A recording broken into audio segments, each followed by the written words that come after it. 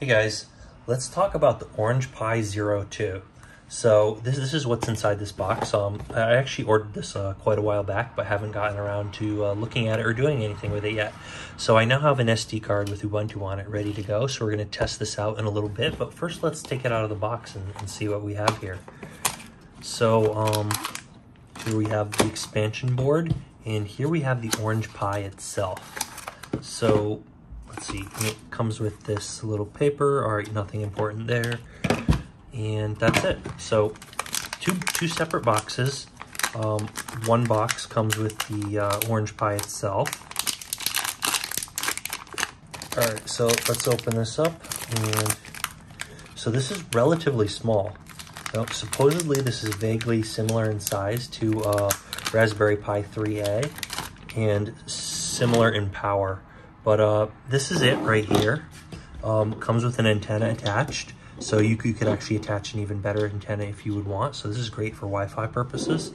You can see here, attaches to this little thing here.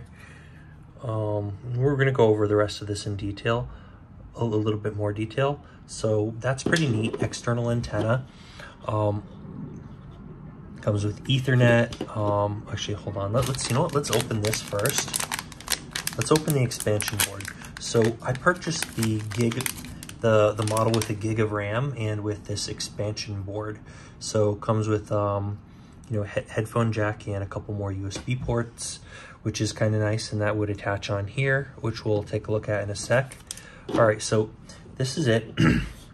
We've got we've got a gigabit Ethernet port and USB-C for, I believe, for power, micro HDMI, and let's see, one USB port here. So single USB port, micro HDMI, and USB-C for power.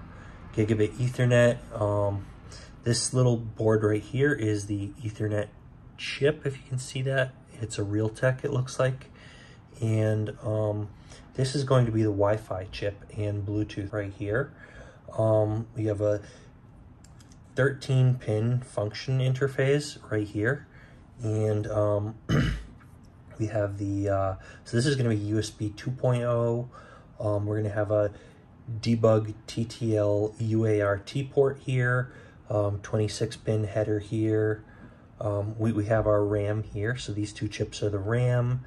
And this is going to be the system on a chip right here. So as you can see, it's a H616, and that is an all-winner ARM, and it has an ARM Cortex A53 quad-core CPU in it. It's 64 bits and runs at 1.5 gigahertz.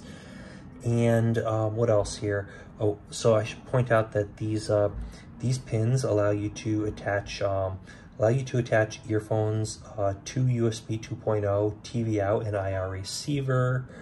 The Wi-Fi chip is supposedly dual band, and let's see, what else could we say about this?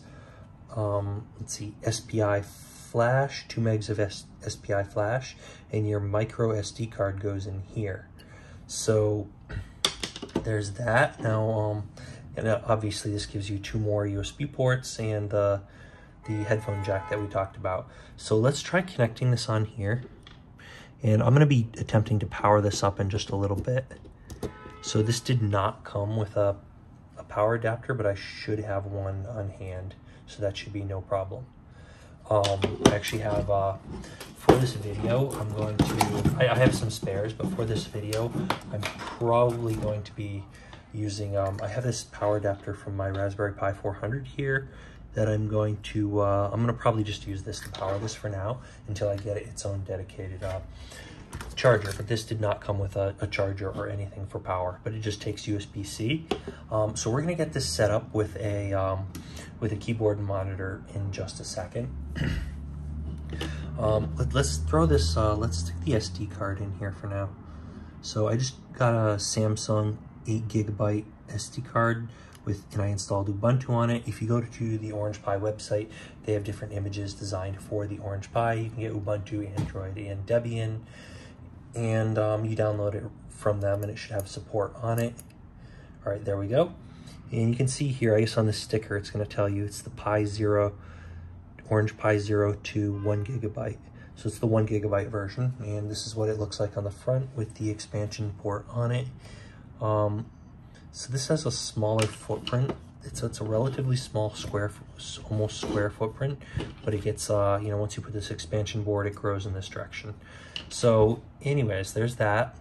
If you want to know where you can pick this up, you can actually, you can check the link in the description. I'm going to try to put a link to Amazon, if not somewhere else on there, and you can buy it there. I believe AliExpress also has it. So AliExpress or Amazon are places where you can pick this up. I'll put a link in the description to at least one of those probably. So let's cut over to getting this thing plugged in. All right, so this is it. I plugged it in. Let's move this back a little bit here. All right, so this thing already started booting up almost right away. So there's no power button, I don't think, on this. Maybe there's a switch that I'm missing, but this is it. All right, so here we go. Orange Pi has booted up. All right, so let me move this back. All right, I'm gonna lift up my tripod for a second just to get a view of the whole area. Now my desk is a little bit messy here. This is just my, you know, testing workspace. Connected this temporary keyboard monitor. Here's our Orange Pi, and this is the Ubuntu desktop running Orange Pi. So this is actually pretty neat. And this is a nice, looks like it's gonna be a nice smooth Ubuntu experience here. So yeah, that is pretty cool. I just plugged it right in, and while I was getting it, already just started booting up. So no issue, it just started booting pretty quickly. And let's see if I can zoom out and get this right, because I don't have screen capture software on this system yet. All right, so this is about the best angle I could get. Now, what you see on the screen, what the camera does is it actually kind of distorts the image of whatever's on the screen, so you'll see some kind of waves on it, but that's not actually what it looks like with my eyes. It looks a lot smoother. Still, this is coming out pretty good for something that I'm recording with a camera. And there you go, when I focus on the screen, it actually gets a little bit distorted again. Should look better if I were using screen capture software. But anyways, let's jump into this now. Oh, you know what? I actually did not even connect the keyboard. So let's try connecting our keyboard and mouse to this.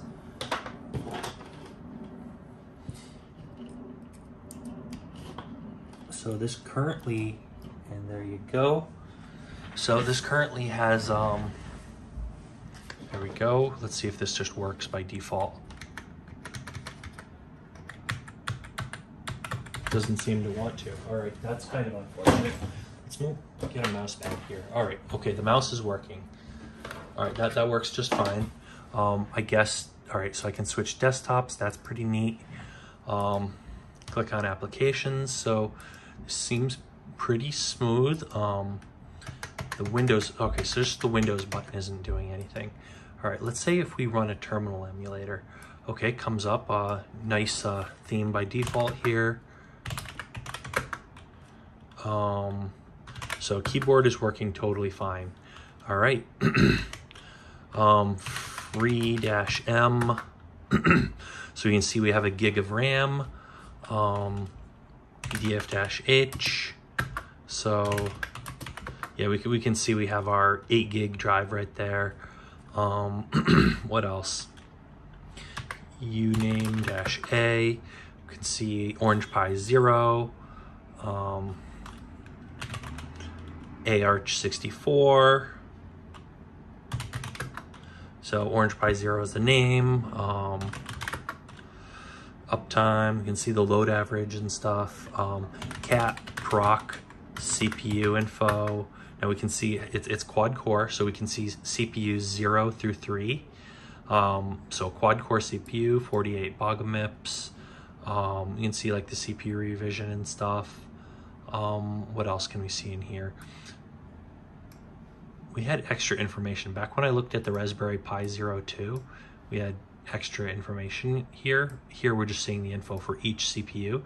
We have, so we have this core 0, core 1, core 2, and core 3. So those are our 4 cores anyways. What else might we want to look at? Cat, Etsy, issue, Orange Pi, running Focal. All right, running Focal. So this is an Ubuntu distribution, you know, themed and everything for for the Orange Pi, so it should have all the software and drivers and everything specifically on here set up to work nicely with the Pi. Couple desktops by default. I'm not actually sure offhand what this is supposed to be. If this is like XFCE or a specially tuned version of, yeah, XFCE. So we're running XFCE, and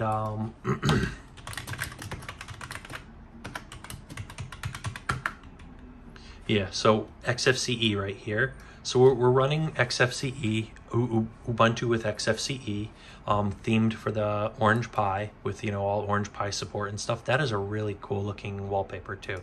Let's see if they come up with other wallpapers. Let's see. I'll bet they did. No, just that one wallpaper, which is fine, I guess. Web browser by default. Let's see if it's Firefox or whatever. That's taking a little while to load. You know, this is not going to be online by default. I probably could have connected this to the network. Or yeah, so Firefox, it takes a little while to load. This is not exactly, you know, a supercharged workstation or anything. It's relatively slow. I mean, running a browser for the first time is not going to be super fast anyways. They're more bloated today than ever, as far as I can tell. So there's that, but this is not a super powerful system. I mean, this seems usable as a desktop, just not, you know, far from being ideal, right? I mean, it's only a gig of RAM, so how much can you know, your tabs and stuff are gonna burn through your RAM pretty quick. Let's see what our free-m or free-h, yeah, so it's using all of a sudden it's jumped up to like, you know, 600 megs just to launch Firefox. What were we on before? Free, yeah, we were using almost 400. I mean, of course, we had a lot buffered and cached. We still have a lot buffered and cached. Anyways, whatever, we have plenty of RAM left. It's a gig of RAM, and just launching Firefox by itself didn't eat all our RAM up, but if you do a lot of web browsing, it is going to eat some memory for sure. I would like to get this online, probably not for this video. That is neat that they have everything we could want right here. Let's try closing this and relaunching Firefox. So if we relaunch it again, hopefully it loads a little faster, maybe not. Okay, that's still slow. Maybe not as slow. All right, right there. So Firefox loaded, took a few seconds. Not as fast as we would like it to be, but what are you gonna do? What else? So hex chat, pulse audio. All right, okay, we have some basic utilities and stuff. View, all right, yeah, nothing too exciting here by default, but I imagine you could install pretty much anything you would want. So yeah, so far my initial impression is that this is pretty neat. I mean, this is like a standard XFCE experience on a lower end machine. Look at that, move the window around, it just shows where it's going to go. It doesn't have to repaint the window every time. I mean, mostly everything on this seems to run pretty smoothly. Like, this is enough power to run the desktop and stuff. It's just going to, when you run specific applications like a browser or anything with any, you know, any intensity, it's going to start running slow. So, I mean, you could use this as a really low-end desktop, but probably not recommended with only a single gig of RAM. I mean, if you wanted an ARM-based desktop, you could get like a Raspberry Pi 4 with like 8 gigs of RAM or something. That's probably what you would want to go with. But again, I paid very, very little for this. I can't mention the price in the video because I have affiliate links in the description, and they just don't want you to like tell the exact price. But you know, if you click the link in the description, it'll take you to Amazon or wherever else, and you know, where you can check the price and buy it if you want. So if you want to pick this up, check the link in the description. But yeah, definitely, definitely for the price, this is really good. This is pretty cheap. Like, this is a whole lot cheaper than a Raspberry Pi 4. And this is, of course, it's not the same power, but this is pretty cheap, and I picked it up right on Amazon. So it was really convenient to get it. So, I mean, for the price, you're getting something that you could run as a desktop and has all sorts of neat stuff on it. But at the same time, you're probably going to end up using this as like a mini server or for, you know, electronics projects or a robot or something like that. So you're more likely to use it for something like that, but you could use it for other things too. So just, you know, worth being aware of. Let's see. Other than that, I think that's everything we want to cover today. Hopefully you found this interesting. You might want to give me a thumbs up. If you know something I don't know, definitely leave a comment down below. Any comments, questions, criticisms, whatever you want to say, I want to hear it. So leave a comment down below, give me a thumbs up. You're going to want to hit that subscribe button because you're not going to want to miss out on some of the stuff we have coming up. We're doing a whole bunch of other single board computers, Raspberry Pis, electronics, 3D printing, all sorts of neat projects, robots. We're doing robot kits, all sorts of stuff from scratch. We do code, servers, systems, you know, Python, Java, C++, just tons of tech related stuff you're not going to want to miss. So stay tuned for that. Hit the subscribe button and hit the little bell icon so you don't miss out when we come out with new content. Otherwise, YouTube's probably just not going to let you know. That's it for today though. So hopefully you enjoyed watching this. Thanks for watching, and we will see you next time.